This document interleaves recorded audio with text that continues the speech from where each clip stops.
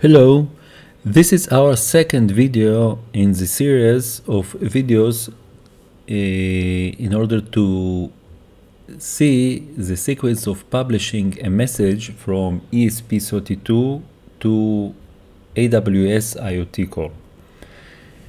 In the previous video, we connected and created the thing inside AWS IoT core. And in this video, we will test the thing by a curl. We want to test our thing and send to the thing some data from our PC, just to see that certificates and the communication is working correctly. So we go to AWS IoT MQTT test client. It's here in this menu with manage, connect, manage, and so on. Here we have test. Firstly, we have to subscribe to a topic. We call our topic 1. Subscribe. Now we subscribe to topic 1. We can publish a message to topic 1 just to see it working correctly. We will publish it here and see it here. The message hello from the AWS IoT console. Publish. We can see, yeah, and we got the message inside topic 1, message hello from AWS IoT console. Now we want to perform the same from our PC. Now we will look on the certificates that we have downloaded and our file with the endpoint. We have 3 significant files: Amazon root CA1, certificate, and private key. We can put 2 other files inside temp folder because we don't really need them on this stage. And in order to work to simplify the names, we will just leave it as certificate and as a private key. In this stage, the good practice is to look inside the CMD and there about on the names. Sometimes Windows will distort the names. So like here, you see it's a PEM certificate.txt. The other 2 are okay, but here txt is not needed. So we rename the file to .pem.crt. Okay. Now the names look fine. Okay, so you see the symbol here, so we got the name right. We will go to this site: HTTPS, docs, AWS, Amazon.com, IoT, latest, developer guide, HTTP, HTML. This is a guide in order to build a REST API via HTTP.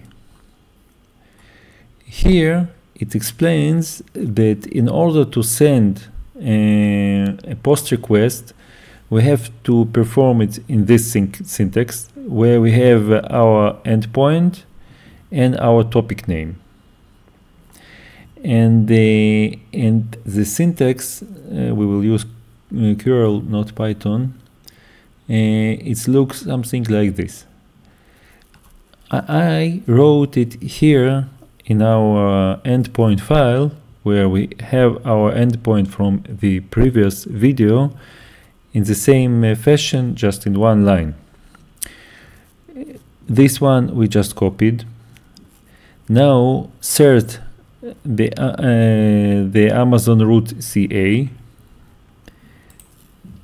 This is our file. After it's a certificate.pm. It's our certificate. Our key is private key pm.key. And we will request a post request with the following message to our endpoint that we have saved from the previous videos. In this fashion, you see HTTPS, the endpoint, the following port, the topic name, which is topic 1. We subscribe to topic 1 with the following protocol. Ideally, we will expect it to work like this. We open the window, copy this line and paste it here. And we see that curl can't perform a handshake. So you can see this is some kind of security issue. But the real problem is that our curl directory wasn't defined in the Windows path. So we will do it in a maybe not pretty way, but very simple way. We will copy those 3 certificates, go to our curl library. Our curl library was downloaded from this site. In my case, it's curl for 64 bits. It's just, this is a site. It just enables you to download the entire directory. I just downloaded here inside my project and in this directory. So we'll go here inside bin and just copy 3 of our certificates. It's not a way to work, but only for demonstration purposes, I think it's very simple representation. Now we have all in one directory, the curl, the 3 certificates, and we can open the command window, copy this line, and paste it here. Now the message is okay, and the message was published to IoT core. Let's check it. We will go to our IoT core. We don't need it anymore.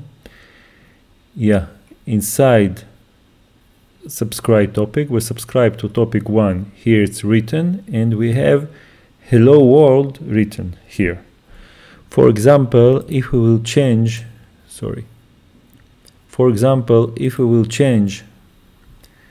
this to hello world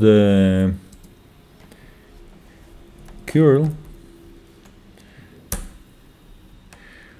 we can see here hello world curl inside AWS IoT core test console.